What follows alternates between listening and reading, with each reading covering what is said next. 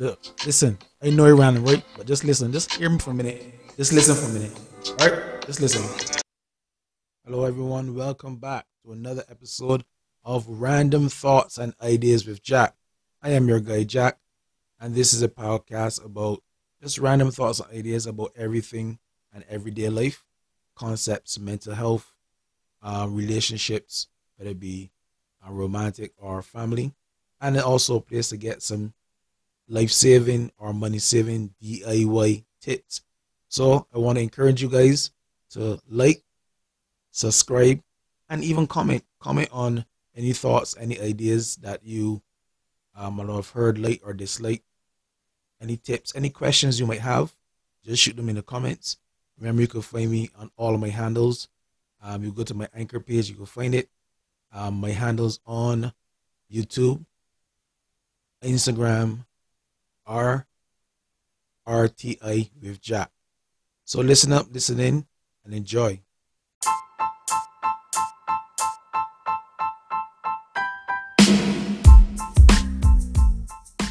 Okay, guys, I am back. Welcome back to RTI with Jack.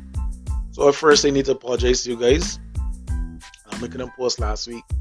I had the flu, and then right afterwards, I got COVID, which was an interesting thing. I talk about that as well.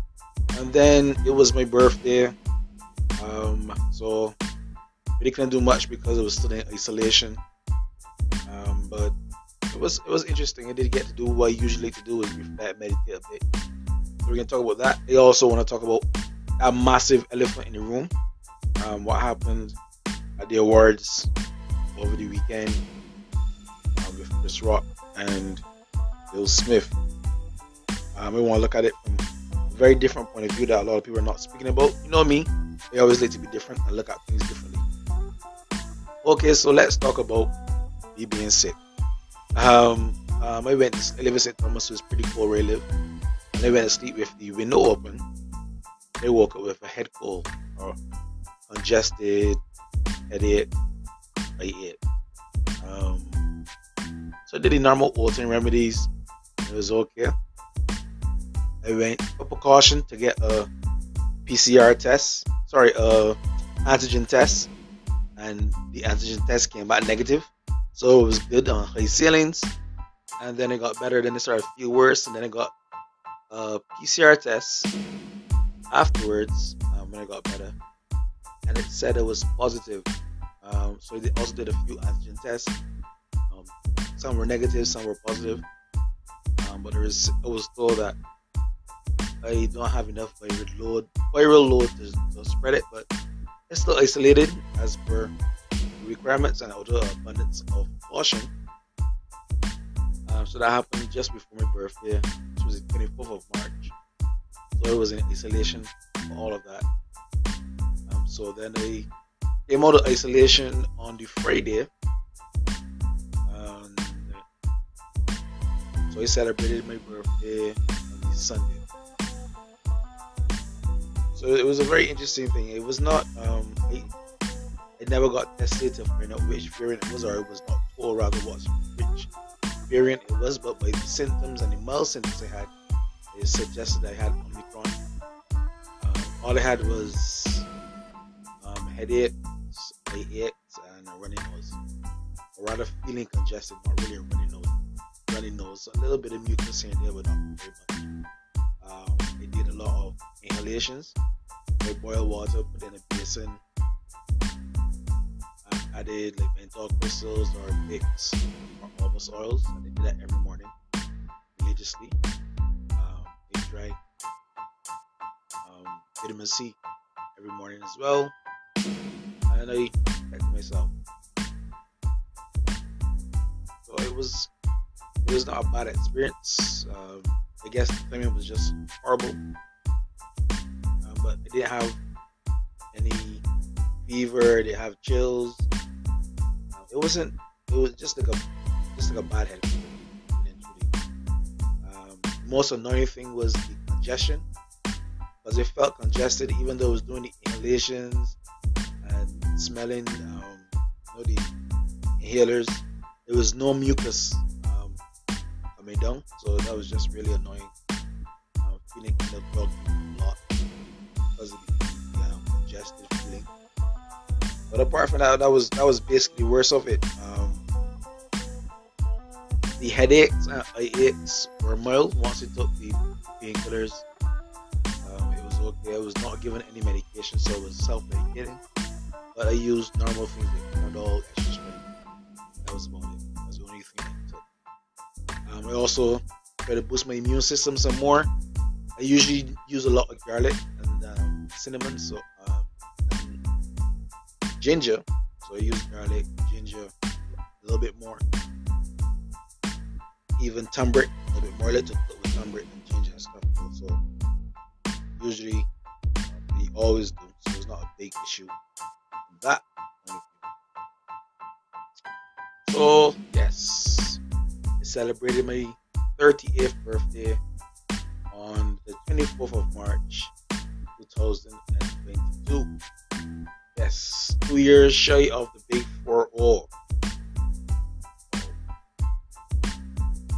I don't even know how to feel about that. I feel old, but or rather I think I'm old, but I don't feel old.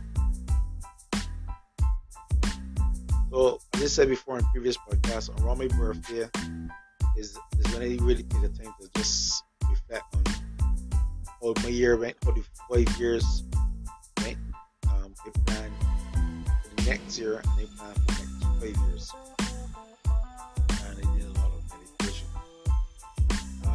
And I did meditation too because if you listen to my previous episode about my working diagnosis of NMOSD, I was kind of nervous, or rather uneasy, of having COVID, and it stayed on my mind thinking that I might have a relapse or have another episode brought on as a result of that. But thank God that didn't happen, or has it happened yet?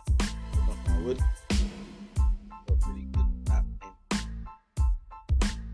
So yeah, I think the past 5 years has been big high and low for me. Like between 2017 or the year of 2017 was a pretty good year for me, all the way up to mid 2018.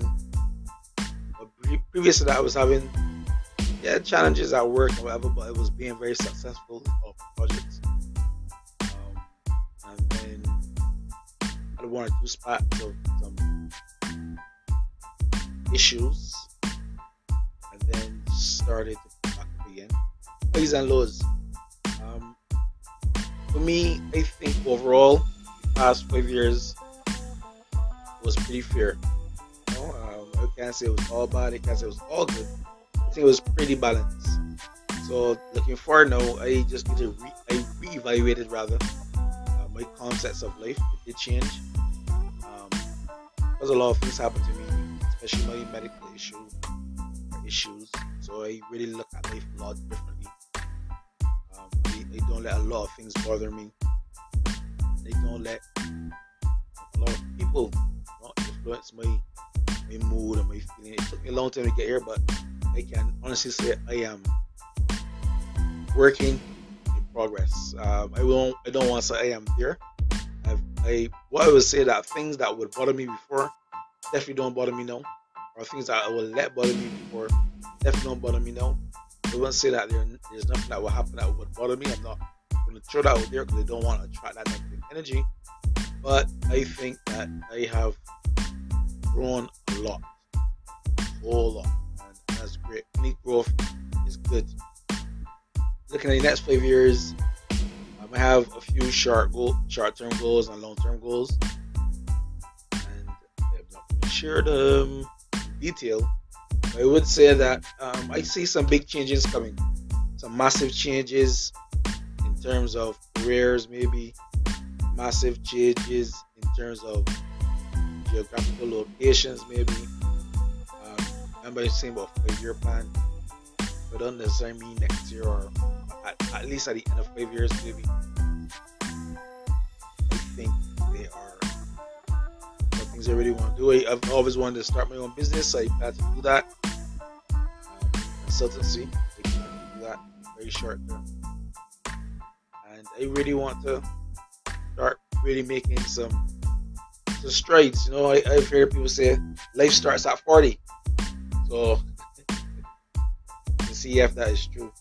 Hopefully, it's starting at 38. So, I want to say that this episode is not going to be long. It's going to be nice and short.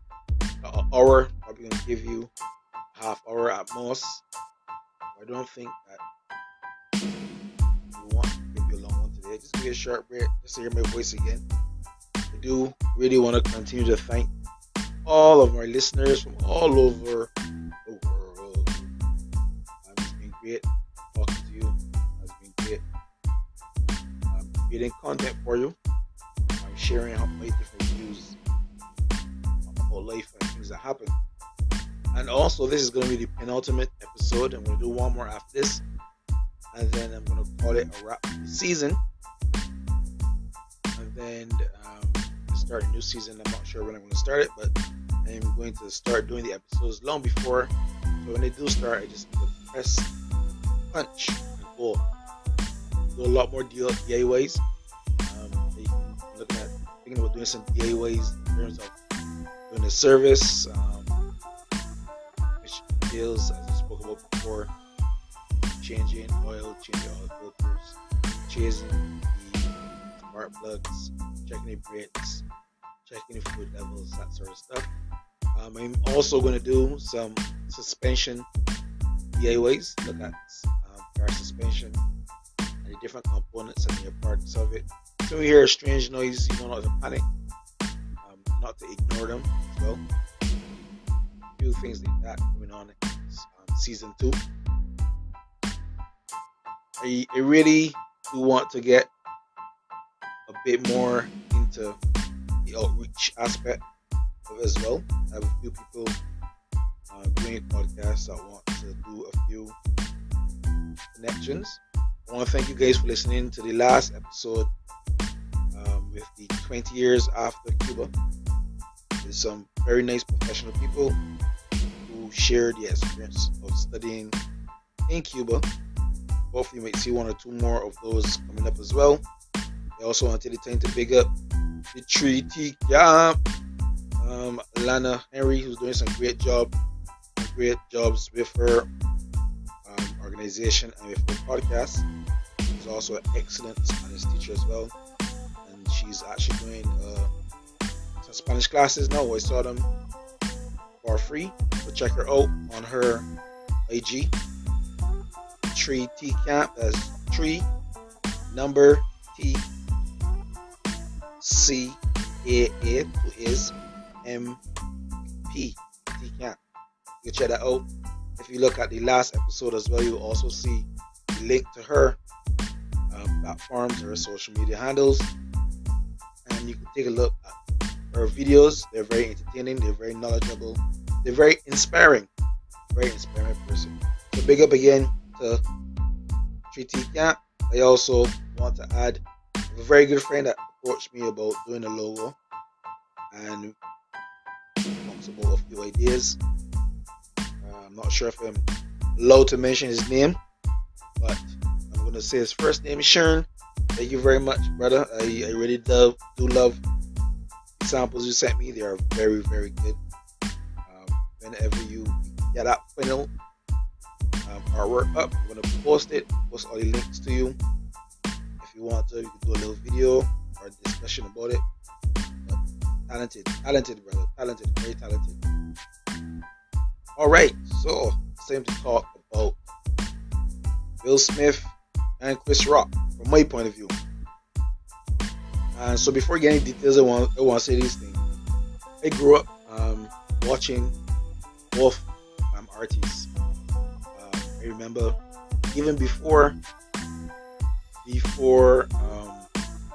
Fresh Prince of Bel-Air, he was doing music, he was doing stand-up comedy.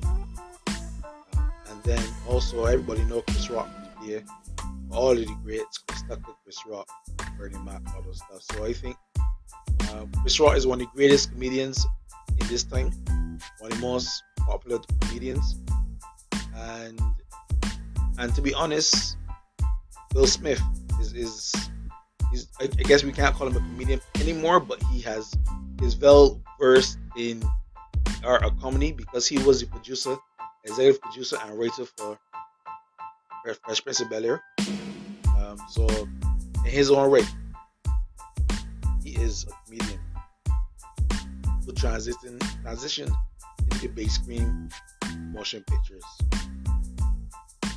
And I also grew up in love. If anybody that was born in the 80s and was not in love with Jada Pinkett is a liar.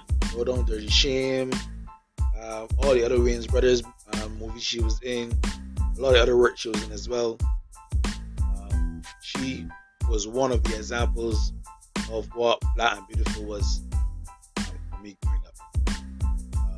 Jada Pinkett Smith, it was Toni Braxton, it was Gloria Estefan. These were the icons of what beautiful people were. Now I used to tune in on the Red Table Talk. I had to stop.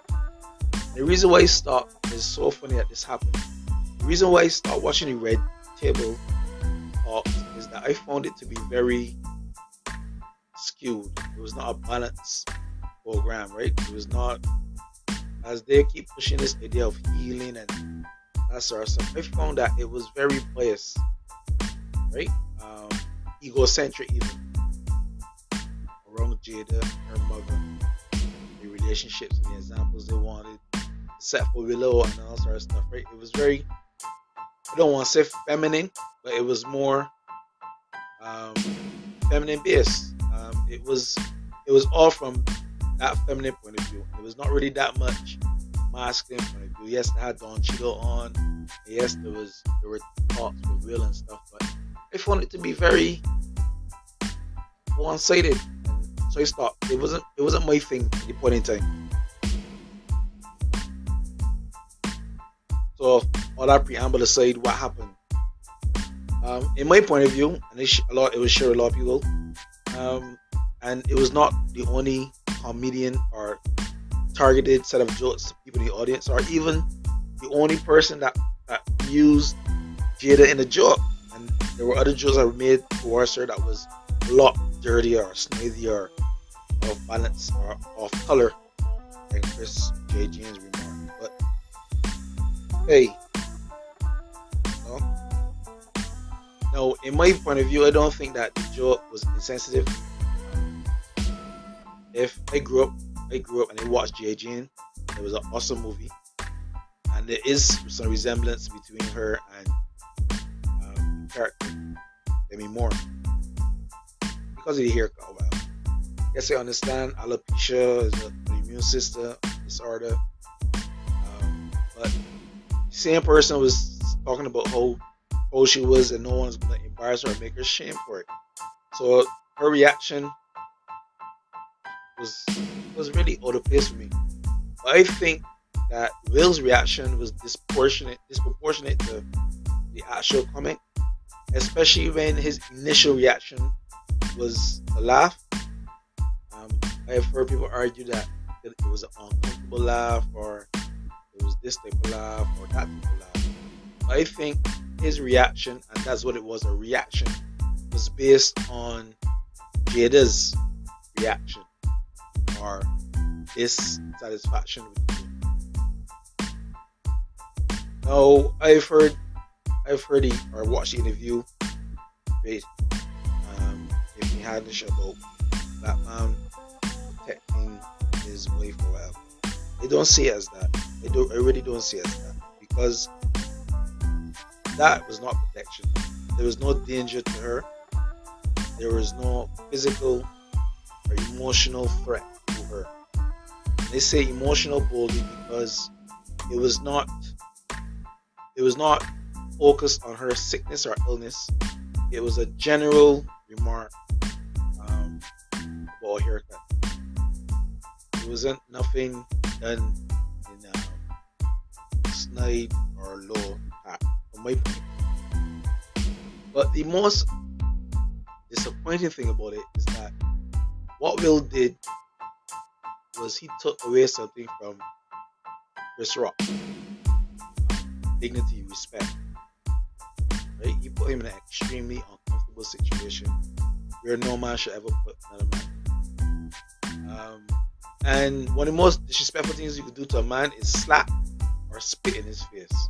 And that was extremely disappointing. I still think that it was kind of a setup. The way how it happened was so no, not natural. The way how he went up on stage was unnatural. The way how Chris leaned forward when he came to him, and how he did not protect himself whatsoever, and there was no real reaction. So that made me think that it was staged. The what happened afterwards with Will's shouting out at the end is what gave it that feeling of not being staged. But I would say that Will could have sat in his seat and said the same thing, distasteful as it might have been. It would have been a lot more impactful than what he did. I will not even speak about winning the award or overshadowing the movie, because in my mind, in 2016, you wanted to boycott them. So why even go in 2022, right? There's double standard. But I think that is a very, very poor example for men, young men, any men to see as a form of protection. And the reason why you think that is because as a man, you need to evaluate, no matter how your partner feels, you need to evaluate your actions. Because at the end of the day, you are the person that has to pay. You are the person that has to be held accountable for those actions, right? And to get up and to physically abuse somebody or something as simple as that. When early in the night people said much worse things about them, or about her specifically, Joe, about him being an eligible bachelor because of the affair that was being, which was very distasteful. And it was a joke, but the thing is, the joke was not at her expense. The joke was at Will's expense. So then, should she have gotten up on stage and done the same thing? So it doesn't seem right when the tables are turned, right?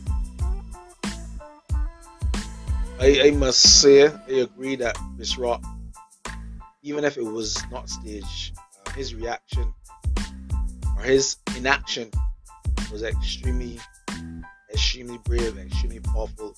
His restraint is something that a lot of people would not have shown. And I think even your natural instinct is to be to preserve yourself is survival. So the fact that he didn't even brace himself, the fact he didn't step back and put himself on guard, meant that he was extremely relaxed around the person. So the idea that there was tension between the two, that was not displayed. Because if someone I had acrimony with, or someone that I had issues with, was to just randomly approach me, the first thing I would do is be defensive. I would put myself on guard. So when his hand raised, I am going. Like the other day, me and my friend was driving. I was driving, my friend was in front seat, and she went back, taking something back, and I am relaxed around her. But for some reason, in my mind, I saw her hand. I feel like this woman hit me, but it was totally random, right? And she was like, "What the hell wrong with you?" I was like, I don't know. For some reason, that was my response. So that's somebody that's close to me. So I find it strange that the story or the idea that's being pushed, that there was acrimony from 2016, it doesn't hold water. Because if there was, he would have been on his guard from the first. The idea that he was so comfortable to laugh and say, he didn't even say Will, he said Richard, as in the idea, the person that he played, right? Being Richard. I don't know. I think it was very disproportionate to what happened. And so the point I was making is that you, as a man, you have to choose your battle. You have to be very cautious on what you're doing, who you're doing it to, or where you're doing it. Because to be reactive as a man has very serious consequences. A woman would have done something like that and it would blow over a lot easier, but it's different when a man does it. And the idea that he was protecting is not a valid reason. Because it wasn't like if Chris Rock was in her face. It wasn't like if Chris Rock was in her 3-foot personal space, 1-foot personal space. He was meters away, right? The law that's premeditated. You get it from where you were, and you go towards someone to do something that's premeditated because you had enough time to think. Even if it was a random movement, you get out, a random new way across there. Every step you took to get there, you had time to think about it. And to walk off so nonchalantly, off your chest, and then to come back afterwards, got tears in your eyes, speaking about love and all sorts of things, and protecting, blah blah blah, and ask for forgiveness about all these different people that were not important. It's like the person that you disrespected, the person that you stole their dignity temporarily from. That was shameful. And believe it or not, I am not even interested in watching Richard. I mean, I wasn't really interested in watching it before, but I'm definitely not interested in watching it. And I think there's so much things about it. I actually believe that Will Smith is going through so much that he is just reacting in his life. For years, I've had the discussion that his career, his acting career, is on the downward slope by some very poor choices in movies that he's done recently over the past probably 10 years. Gemini Man, his son, a lot of them. There were some good ones in between, but I just think that Will is in a place where the environment is not encouraging for his growth and his mental health. That's what I get from you read the table talk, discussion, and even the discussion about the entanglement that they had. I just found it to be so uncomfortable. I mean, like, if a man was to say the same thing, I don't think he would have gone away with it. It was just so uncomfortable.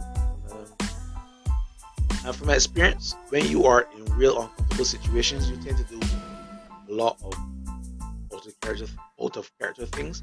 That's exactly what it was. It was an out of character response to something that could have been dealt with behind scenes, something that's going to be dealt with. Even if, as I said before, if he sat in his chair and said what he said, repeated it, it would have been a lot different. It would have been even more impactful. The impact that he would have wanted rather than the impact that he got. But now you got to worry about losing his Oscar. Now you got to worry about being banned from the Oscar. I think too that if it had been someone else, I don't think he would have had the same response. I had a conversation with a friend of mine, and he's into psychology, and he said that he thinks it was a temporary moment of temporary insanity, emotional based, enraged insanity. I know, but I think if it was somebody like Rock, 50 Cent, even Chris Tucker, or probably Kevin Hart that made a comment, I don't think that the reaction would have been the same. So whatever made him comfortable to do what he did, I don't think he would have done the same thing with him. And if you look at like the Golden Globes, where you got Ricky Gervais that makes some very nasty slight jokes. If it was Ricky Gervais there, I don't think that he would have done the same thing either. Right? Because white people ain't gonna take to that the same way. And this idea that certain black Americans have not to get the police involved was like a safety net, because if Chris Rock did for the report, he still can, and Chris Rock sued Will Smith, he would be richer than he already is, because there's no way that Will Smith would win that case. The whole world, how much million people has watched that live, and 10,000 memes come out within an hour, right? So the point I want to take away from this is that as men, right, even, and they know a lot of men get gaslight, or get pumped up by friends or their partner, so you need to keep a level head. You need to think about the circumstances, and you need to think about the consequences of how you respond or react to situations. And even if you want to use this term, defending the honor of your partner, which is, I think, is very funny term, because honor is a very subjective term. There's no real definition. Honor, feelings, respect, it all depends on who the person is, what their concept is. But at the end of the day, you need to temper your reaction, and it needs to be our action, our response. And it needs to be proportionate to the act. So I ain't saying if you're walking on the street with your girl, somebody slap your girl but she boss, you don't do nothing. But I'm saying if you're walking on the street and his man sees that you're gonna say, man, says your friend left you and come with me, that you can just take a baby and ring it in your mind because you feel disrespected or she feel disrespected. But I got idiots in your world, you know? And you for yourself before law courts, aggravated assault or something premeditated because you do something off the hit spur of the moment, but you had enough time. The law does tell you you got enough time you had enough time to think about it. As you walk towards the person, you had enough time to change your mind, right? So that's funny. I can wrap it up there, but I really want to wish you all guys a great week. Be safe, be good. Just remember that this life we have is ours. This life we have is short. So while you're enjoying it, be good to people around you. Be good to yourself. Be good to yourself first. Be true to yourself. Be real with yourself. And then doing that, be true and real and fair to other people. Temper your response, your reactions with level-headedness. And also let your reaction, action, or response be comparable or proportionate to what is before you. And do not get gaslighted or do not get amped up to do something that you can regret. Because at the end of the day, man, everybody gaslight you and hype you up to behave a certain way. At the end of the day, in them that gotta answer to it. It's you that have to answer to it. Right? So meditate. Get to know yourself. Get comfortable with yourself. And just be you. That's the greatest thing to do. Alright guys, so thanks for listening. This is the penultimate episode, one more before the end of the season. Thank you all for listening in. I do appreciate each and every one of you. I want to wish you all the great things in life. I want to wish you all happiness, success, joy, discernment, focus. I want to wish you riches, not only financial riches, but spiritual riches. Have a good day, have a good week, have a good thing. I done know. I said what I had to say. I share my random thought with you. Tell me what you think. Tell me what you think. Make sense?